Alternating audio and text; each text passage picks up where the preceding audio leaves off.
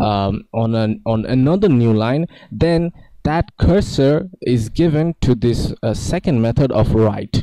Now the second method is already starting from another new line. That's why we see the second sentence is being printed out on a new line rather than being printed out right beside the first sentence. That's why that's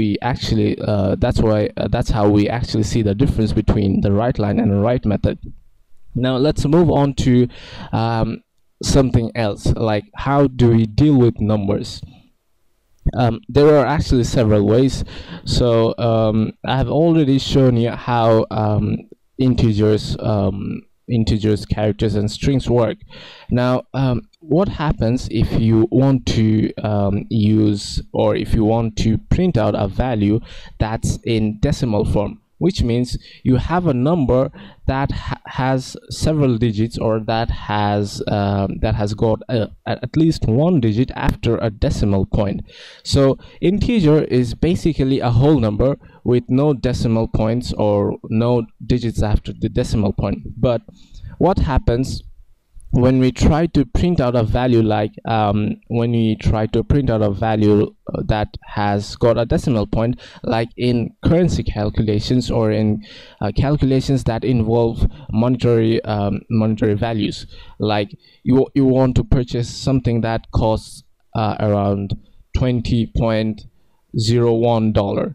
So in integer, when you try to store something into an integer variable, then it's going to take that value, it's going to take that 20.01 value, and then it's only going to store 20 inside your integer variable, and the rest means the digits that are coming after the decimal point, it will actually cut that off, throw that away, and store only the first two digits, which is before decimal. It's going to store them inside the variable. Like, let me show you an example. Let's minimize this. So if we create a variable,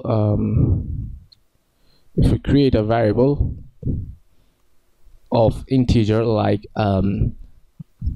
let's name the variable as money, or monetary value, and let's store something like this, 20.01.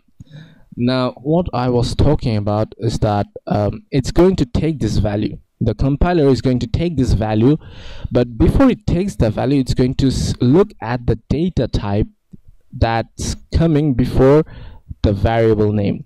So when it looks at the data type, and then it's going to look at the value that's being stored inside this variable. So it's going to match both of those both of those things, like it's going to match the value with this data type.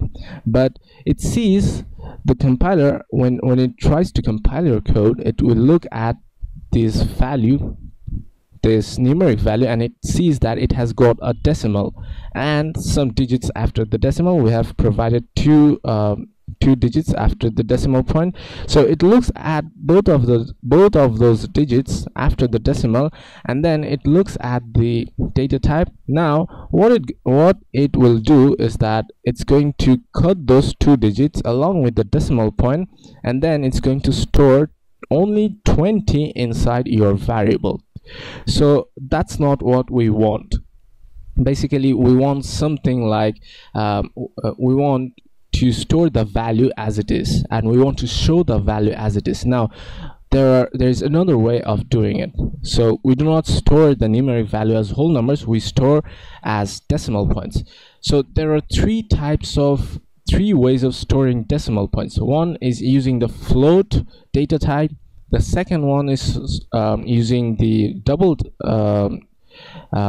data type, and the third one is using the decimal data type. Now these three data types for storing any decimal values have their own distinctions. The distinctions actually lies inside the inside your memory allocation. Now float can store up to 4 bytes of data. Then we have got double, which can store up to 8 bytes of data, and decimal, which can actually store up to 16 bytes of data. Now if you have if you need to do calculation that requires like $1 billion or $1.1 billion or something like $13 trillion or something like that, then you should actually go for a data type that involves decimal,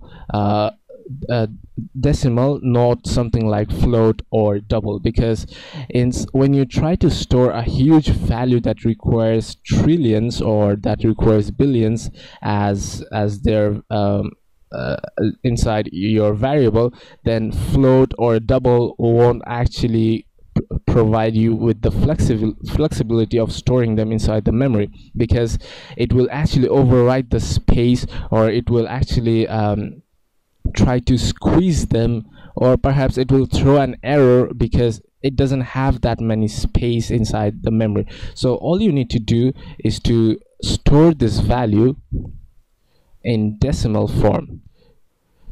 But because we are not providing such a large value, we can actually store this value in float. So a float can store up to 4 bytes of data. Then we have got something like double, and it can store up to 8 bytes of data. Let's create another variable called monetary2, and we will look at the output.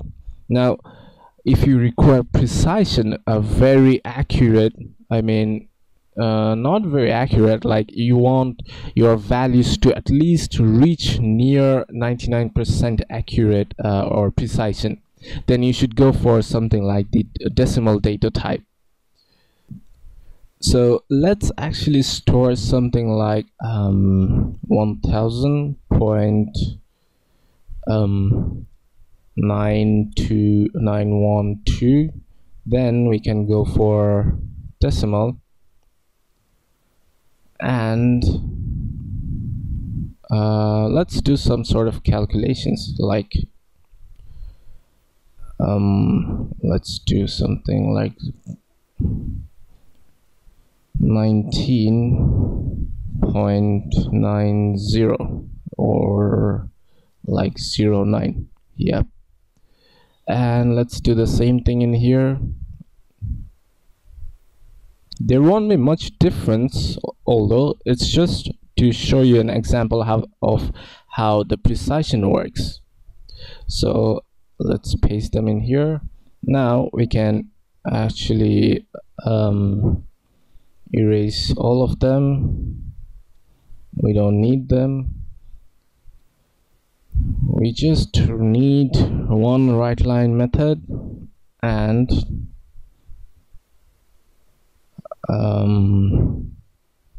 okay, let's provide monetary value. Then we have, okay, this should be not 2, this should be 3.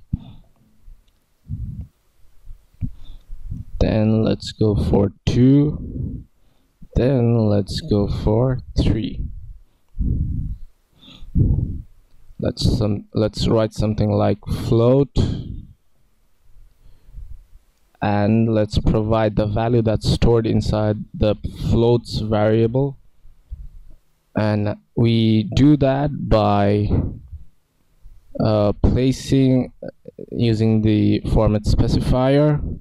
Then we do provide the value that's stored in double, and it's 1. So remember, your counting will always start from 0.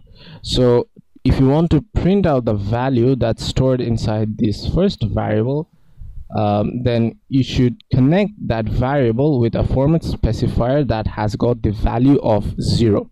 Now the second one will have, as usual, the next consecutive number of 1, and now the third one will obviously have something like 2, not like, obviously 2.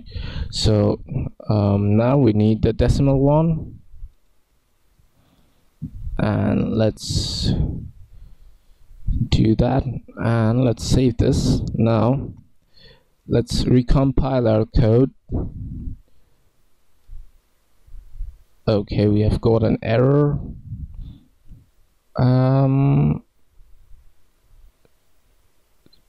So the error is actually like we are trying to convert one thing to the other.